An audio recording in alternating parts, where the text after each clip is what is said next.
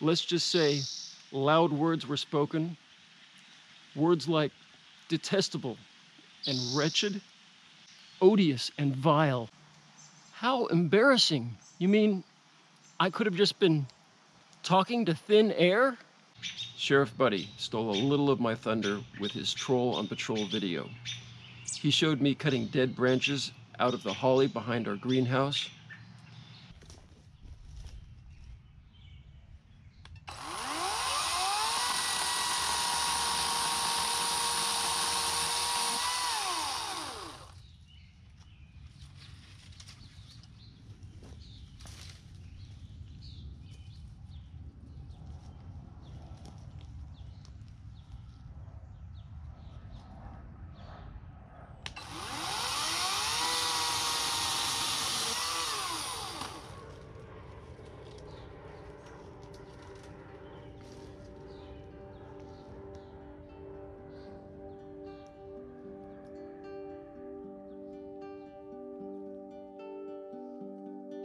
A good chunk of that holly died last year, and I've been slowly cleaning it up a little at a time for a while now.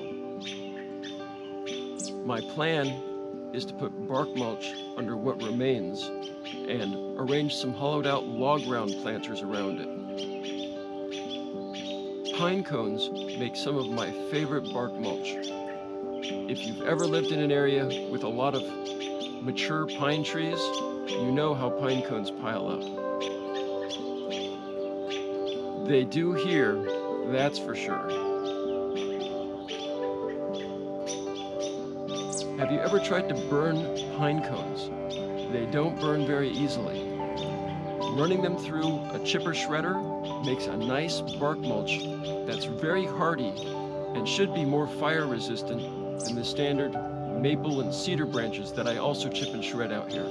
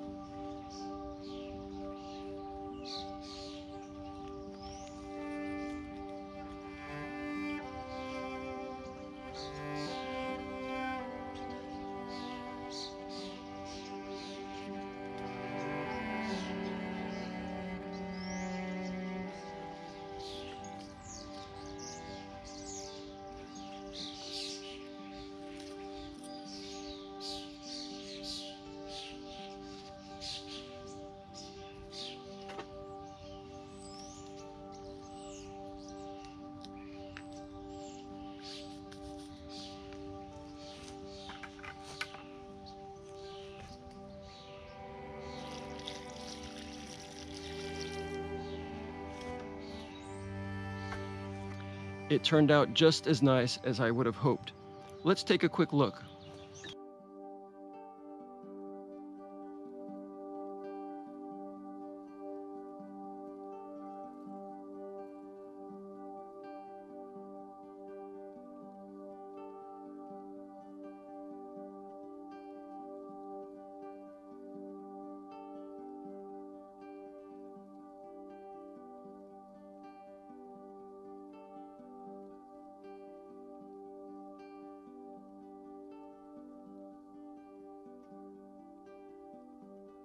Now that that's done, let's go down to the Troll Mound compound and say hello to Buddy.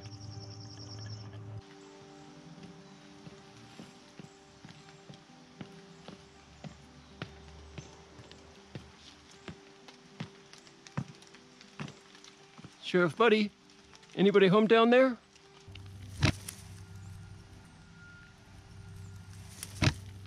Hey Buddy, I was just wondering about that hobbit that was staying at the log cabin Airbnb the other day. How did he like it? He never even said hello to me. He didn't spend that much time in the cabin, Bryan. He might not have even been there when you were trying to talk to him. How embarrassing. You mean I could have just been talking to thin air? He did say to say thank you for the quail eggs, and that they did, in fact, make an excellent second breakfast. Anyone new staying in the cabin right now? A leprechaun named Flippy-Off O'Patrick. Could you bring him some quail eggs too? What do I look like to you? A troll Airbnb concierge? Just kidding. I'd be happy to, buddy. Wendy prefers working with the chicken eggs, so we do have extra quail eggs right now. We have had a lot of interest from more local folk too. Human beings are encroaching on all of the natural spaces over on the west side of the greater Portland area. Magical creatures want a place to stay over here on the east side while they check things out before deciding to emigrate. Humans build things and we expand our territory. I'm afraid that's just what we do. Are you and the other trolls worried about the development that's going on right around here? I have talked with our troll king about it. Let's just say loud words were spoken. Words like detestable and wretched, odious and vile. What a ghastly debacle is one of his favorite expressions. He often starts a sentence with the impertinence, but just doesn't have the heart to finish it. You're a human. Can't you do something to make the other humans stop? Humans use money, not magic. To prevent development, I'd have to buy the land myself, and it would be way too expensive.